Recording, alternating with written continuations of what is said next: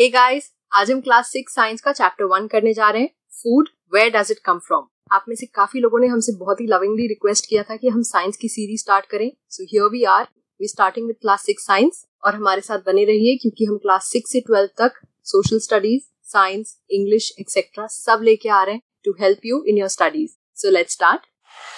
Food is a basic necessity of life, ये तो आपको मालूम ही है और आप में से बहुत सारे लोगों को खाने का शौक भी होगा। और फूड में जो वैरायटी होती है that is the best part. इतनी सारी चीजें अवेलेबल होती है हमें खाने के लिए, इतने सारे क्विजीन्स हैं वर्ल्ड में। हो सकता है आपका भी कोई फेवरेट क्विजीन हो, कोई फेवरेट डिश हो। तो आज हम फूड के बारे में ही पढ़ने जा रहे हैं और स्टार्ट करते हैं फूड की वैरायटी से। There is so much variety in the food we eat, लेकिन इस फूड को प्रिपेयर करने के लिए क्या लगता है? ऑब्वियसली मेहनत लगती है, लेकिन उसके साथ साथ इंग्रेडिएंट्स लगते हैं। कुछ डिशेस सिंपली 2 इंग्रेडिएंट से बन जाते हैं और कुछ को प्रिपेयर करने के लिए बहुत सारे इंग्रेडिएंट्स की जरूरत होती है। So what are ingredients? इसका मतलब है all the items needed to prepare a dish, all the food items. जिस बर्तन में आप प्रिपेयर कर रहे हैं उसको इंग्रेडिएंट नहीं बोलेंगे, लेकिन जो भी फूड आइटम्स आप यूज कर रहे हैं किसी डिश को प्रिपेयर करने के लिए, all those are called ingredients. काफी बार ऐसा भी होता है कि कुछ इंग्रेडिएंट्स कॉमन होते हैं अलग अलग डिशेस में। बॉइल्ड राइस प्रिपेयर करने के लिए सिंपली 2 इंग्रेडिएंट्स चाहिए, रॉ राइस और वाटर। और इसी तरह अगर आपको कोई सब्जी बनानी है तो उसके लिए आपको बहुत सारे इंग्रेडिएंट्स चाहिए होंगे, जैसे ऑयल, स्पाइसेस, वेजिटेबल्स एक्सेट्रा। अब इंग्रेडिएंट्स तो हमें मालूम पड़ गए, इनका सोर्स भी हमें मालूम होना चाहिए। There are 2 broad sources of ingredients, plants and animals. Plants से हमें क्या चीजें मिलती हैं? जैसे grains, serials, vegetables, fruits. Animals से हमें क्या मिलता है? Milk, meet and eggs. काफी सारे एनिमल्स का मिल्क हम यूज करते हैं, जैसे काउज, गोट्स, बफलोज। और मिल्क से हम बहुत सारी और भी चीजें बना सकते हैं, जैसे क्रीम, चीज, योगर्ट। ये सारी चीजें हमें मिल्क से मिलती हैं। So these are called milk products. आपके चैप्टर में ये 2 चार्ट्स दिए हुए हैं। फर्स्ट चार्ट में वो डिस्कस कर रहे हैं food items and there ingredients. तो जैसे हमने बात करी, रोटी या चपाती जैसी चीज को बनाने के लिए आपको सिंपली 2 इंग्रेडिएंट्स चाहिए, आटा और वाटर। और दाल बनाने के लिए हमें पल्सेस चाहिए, वाटर, सॉल्ट, ऑयल या घी, स्पाइसेस। तो हमें ज्यादा इंग्रेडिएंट्स चाहिए। इसी तरह से दूसरे चार्ट में इंग्रेडिएंट्स के साथ साथ उनका सोर्स भी डिस्कस किया गया। तो फॉर एग्जांपल जब हम इडली बनाते हैं तो उसके लिए हमें राइस, उड़द दाल, सॉल्ट, वाटर चाहिए। Salt is naturally available and it comes from the सी। तो जैसा कि उसमें हमें दिख रहा है कि राइस प्लांट से आता है, उड़द दाल भी प्लांट से आता है, लेकिन चिकन एनिमल से आता है। It's a form of meat.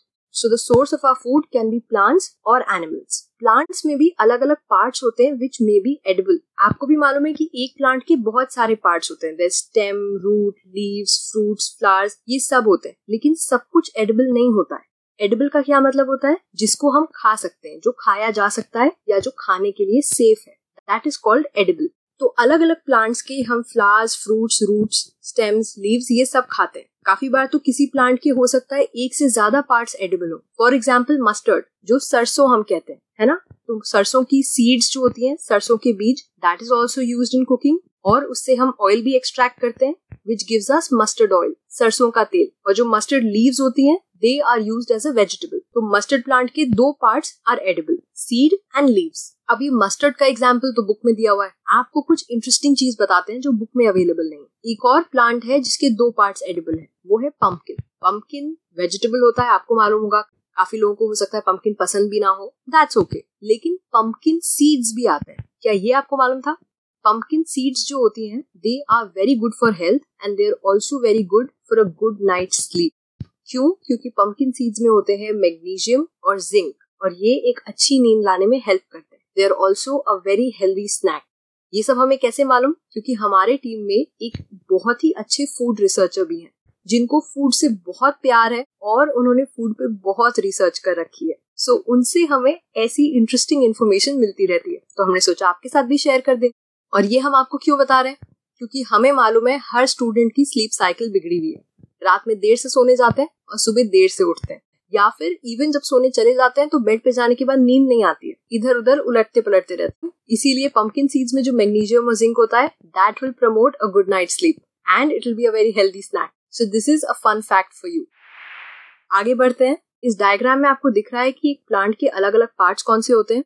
Plant के ब्रॉडली 2 पार्ट्स होते हैं। इसको हम आगे डिटेल में पढ़ेंगे, यहाँ पे मैं आपको शॉर्ट में समझा दे रही हूँ। आप कभी भी किसी प्लांट की रूट को देखेंगे तो आपको एक मोटी सी रूट दिखेगी जो मेन होगी, that is called the primary root. Shoot system में प्लांट के वो सारे पार्ट्स आते हैं जो स्टेम से कनेक्टेड होते हैं। तो इसमें सब कुछ आ गया, फ्लावर्स, फ्रूट्स, लीव्स, और इसमें से काफी चीजें एडिबल होती हैं। और कभी कभार एक ही डिश में हम प्लांट्स के अलग अलग पार्ट्स को यूज करते हैं। फॉर एग्जाम्पल, बुक में तो हमें एग्जाम्पल दिया गया है ब्रिंजल करी का, लेकिन मैं जानती हूँ मैक्सिमम बच्चों को ब्रिंजल नहीं पसंद है ना। तो हम एक दूसरा एग्जाम्पल लेते हैं जो हो सकता है आपको पसंद हो, चांसेस ज्यादा है।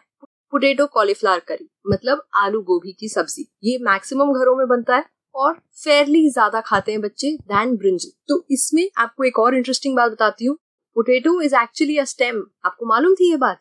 तो पोटैटो का सोर्स क्या है? Plants, and it is actually a stem. Amazing, right? देख के लगता नहीं है, but potato is a stem. Cauliflower is the fruit of the plant, मतलब for us it is categorised as a vegetable, लेकिन प्लांट के रिस्पेक्ट में हम कहेंगे कि कॉलीफ्लावर जो है वो प्लांट का फ्रूट है।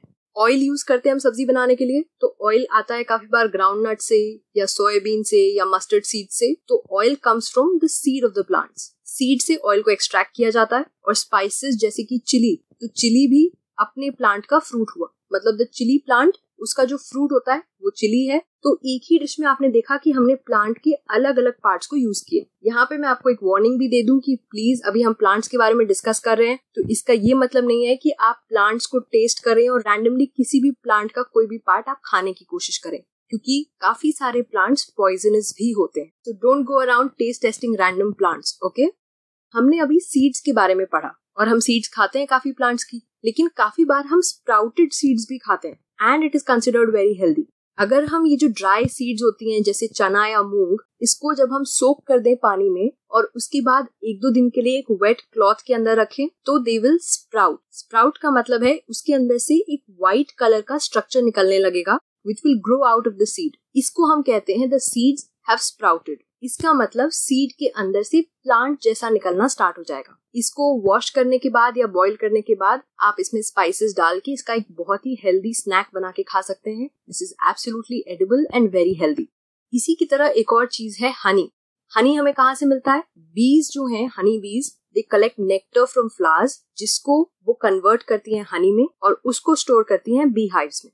नेक्टर क्या होता है? Nectar is a sweet juice जो हनी बीज फ्लावर्स से एक्सट्रैक्ट करती हैं, और ये हो सकता है पूरे साल अवेलेबल ना हो। सो बीज store this nectar for use through out the year. तो ये जो फूड बीज ने स्टोर किया होता है, इसको हम कलेक्ट करते हैं, which we use as honey. तो अभी तक हमने प्लांट्स के बारे में पढ़ लिया। हमारा दूसरा सोर्स क्या था? Animals. So based on their food habits, animals can be divided into 3 categories: herbivores, carnivores and omnivores. Herbivores वो animals होते हैं जो सिर्फ plants खाते हैं या plant products खाते हैं. For example, cow, right? Carnivores वो animals होते हैं जो दूसरे animals को खाते हैं, mainly herbivores को. For example, lion या tiger. और omnivores वो animals होते हैं जो plants और animals दोनों खाते हैं, जैसे कि dogs या humans. अगर आप एक नॉन वेजिटेरियन हैं तो then you are an omnivore, क्योंकि आप प्लांट बेस्ड फूड भी खाते हैं और एनिमल बेस्ड फूड भी खाते हैं. तो हमने आज फूड की वैरायटी के बारे में पढ़ लिया, फूड के अलग अलग सोर्सेज के बारे में पढ़ लिया, लेकिन आपको ये मालूम होगा कि अभी भी ऐसे बहुत सारे लोग हैं पूरे वर्ल्ड में जिनको इतना खाना नहीं मिल पाता है कि वो अपना पेट भर सके. इसीलिए हमें ऐसे तरीके ढूंढने की जरूरत है by which we can produce more food in the country. और इतना ही काफी नहीं है, हमें ज्यादा फूड तो प्रोड्यूस करने की टेक्निक्स ढूंढनी ही है, उसके साथ साथ हमें ऐसे तरीके भी ढूंढने हैं जिससे हम मैक्सिमम लोगों तक, हर एक एक इंसान तक फूड पहुंचा सके. Food can be available to each and every one of us. इसी के साथ हमने चैप्टर 1 कंप्लीट कर लिया है. आई होप आपको ये चैप्टर समझ में आ गया होगा. अगर आपको ये लेक्चर पसंद आया है तो please show us some love, subscribe करिए, लाइक करिए. इससे हमारी टीम को बहुत बूस्ट मिलता है. हमें मालूम पड़ता है कि you are liking our lectures and you are appreciating our hard work. I'll see you guys next time with the next chapter. तब तक के लिए stay safe and study well. Bye bye.